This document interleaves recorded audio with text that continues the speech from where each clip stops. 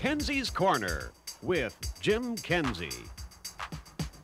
This is Automotive News, an American weekly which, by its own admission, is the Bible of the car industry. This is what Lee Iacocca reads first thing Monday morning. I tell you, Lee, you should be watching Motoring 92. This recent issue of Automotive News talks about how the National Highway Traffic Safety Administration in the United States has discovered that passive seatbelts are not safe. Hey, we told you that 2 years ago in Kenzie's Corner. Now, there are two kinds of passive seatbelts.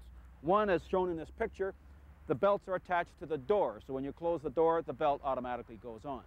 The problem with that, of course, if you're in an accident, the door springs open, you fall on the pavement, you die. The second type of belt is like on this Escort. The shoulder belt automatically applies itself when you close the door. The problem is, most people forget to put the lap belt on, so of course they're not nearly as well protected. NHTSA is trying to pass the buck for this tragedy on previous administrations or on car makers for not making airbags standard equipment. The fact remains that the best protection you can get in a car accident is a 3-point manually operated seatbelt. The blame lies with U.S. politicians that don't have the guts to pass meaningful seatbelt usage laws. Now, Canadians, you can be proud of the fact that our politicians have passed those laws, and most of you, about 75%, are obeying. That's not good enough, but it's 3 times more than Americans are doing.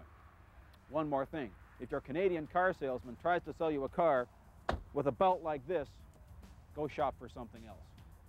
I'm Jim Kenzie.